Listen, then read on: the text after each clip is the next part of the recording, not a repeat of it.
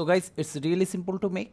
Bring our footage to the timeline, then zoom in, or we can use Ctrl and middle mouse button to zoom into timeline. Now I need to show you something.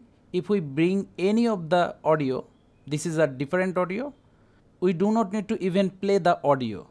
We can easily zoom into the audio layer and see where are the bits.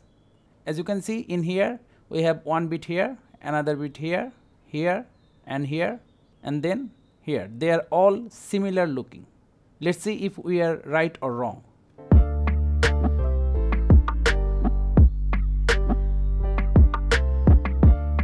See all similar looking graphs are our bits. Let's bring our original video, the one we used at the beginning. Ctrl B to cut the layer. Now if we analyze this audio, it's same as before. Here we have our bits 1, 2, 3, 4, 5, 6, 7, 8, and it continue. Now let's move to our editing part. Select the video layer, move the playhead to the start of the bit, Ctrl B to cut the layer.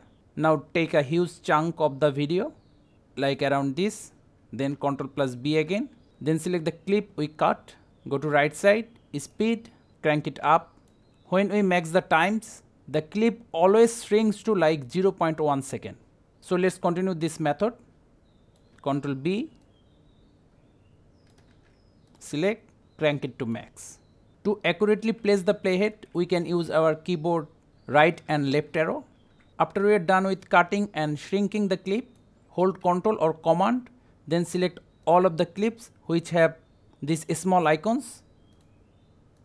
After the selection is done, go to adjustment, then to make it flash, we can just increase the highlights. So we cannot able to see the change. So move your playhead over any of the clip. Now we can see the change. Brightness. Suppose we are happy with this change. Let's see.